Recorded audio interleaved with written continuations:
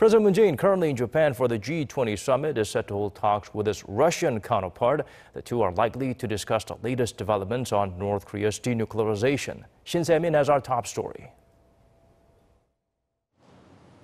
President Moon Jae-in at the G20 Summit in Osaka is preparing for a critical sideline meeting later on this Friday evening with President Vladimir Putin of Russia. The main agenda between the two is the ongoing peace drive on the Korean Peninsula and what role each of the regional players must take on to push nuclear talks forward. Despite the summit being scheduled at an unusually late hour, the decision to hold the meeting alone signifies that both sides place a high level of importance on exchanging their views. The Russian leader had held a summit meeting with North Korean leader Kim Jong-un in April, the regime's first diplomatic move since the not-so-successful second summit with U.S. President Trump in Hanoi. It is likely that during the Moon-Putin meeting, the Russian leader could relay a message from Pyongyang to his South Korean counterpart, just as Chinese President Xi Jinping did a day earlier.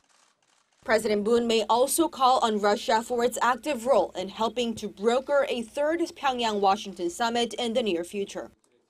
Shortly after the Kim-Putin summit in Vladivostok, the Russian president called for multilateral talks on the denuclearization of the Korean Peninsula.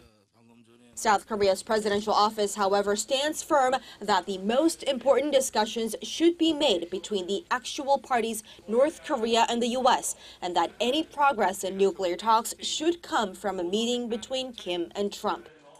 President Moon, during his sit-down with Chinese President Xi Jinping Thursday, had learned that Pyongyang is still committed to denuclearization and that the North wishes to resolve the issue through dialogue.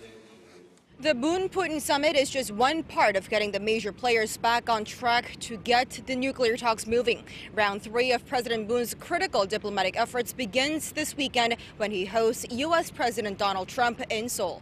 Shin Se-min, Arirang News, Osaka.